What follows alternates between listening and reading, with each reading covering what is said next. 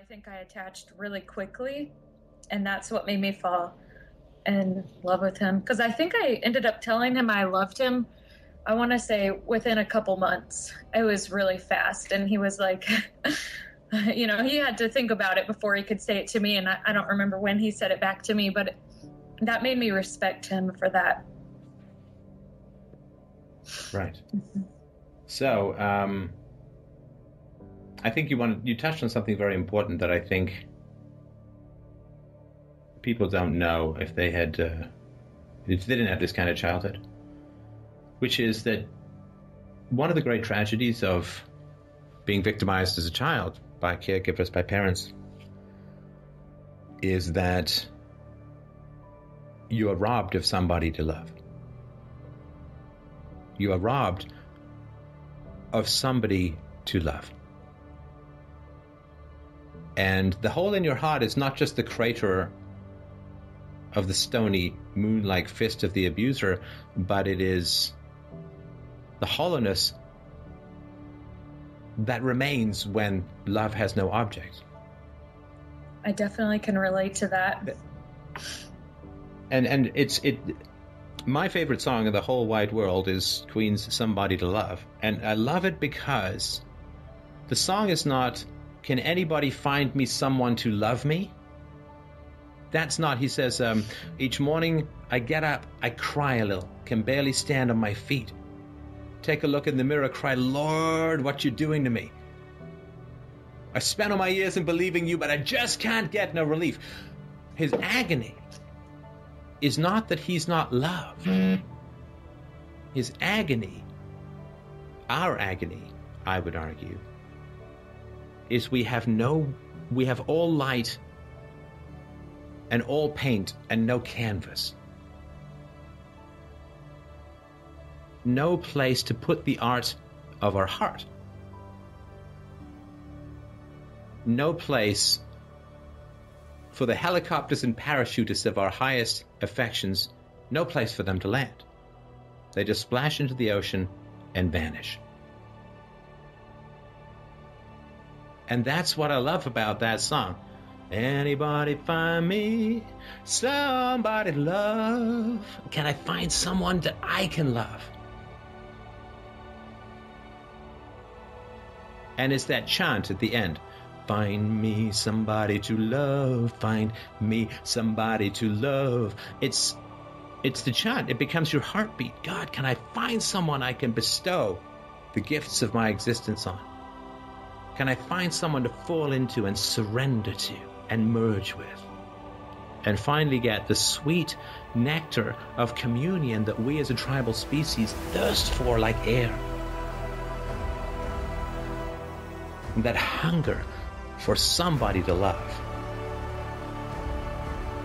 is natural but challenging, right? Because we can throw love vastly ahead of judgment. I'm not saying this is the case with you, but it is a risk. Right? Definitely. Looking back now, my husband and I were really lucky that it turned out well, because I jokingly say that I probably would have married anyone that treated me the way he did, and he could have turned out to be a murderer, rapist. I mean, I just had really poor judgment because I was so... that sounds really bad. I meant that No, say it all plain. Don't worry about how it sounds. Fuck how it sounds. Well, we're connecting, which means you and I talk to each other. Forget how it sounds. Forget the audience. You and I talk to each other. Well, look, you know from your childhood, I would assume that you know. I don't want to tell you your experience, but you know, Mara, that isolation is the chilling interstellar fiery mote of an abused childhood. And we're not cats. We're not amoeba. We thirst and hunger and yearn and live for connection. Babies who are not cuddled, they die. Yeah. I remember growing up as a kid, how many times in my heart did I say to my mom, stop sucking so bad because I really, really need somebody to love. I'm not asking for perfection. Just don't be terrible at it. Give me some scraps, something to connect with, something to hold on to, something to shoot any kind of grappling hook into and pull myself up to the heights of love. Stop sucking and give me a chance to love you. And this is why abuse victims as children are so perpetually disappointed. Because we really, really want to love. And abuse continues to shred that hand that reaches out from our heart to connect. You know, it's like there's a mousetrap with the cheese of love, and we just keep reaching for it and reaching for it and reaching for it, and it doesn't matter how many goddamn times that bar comes down on our knuckles, we've just got to keep doing it.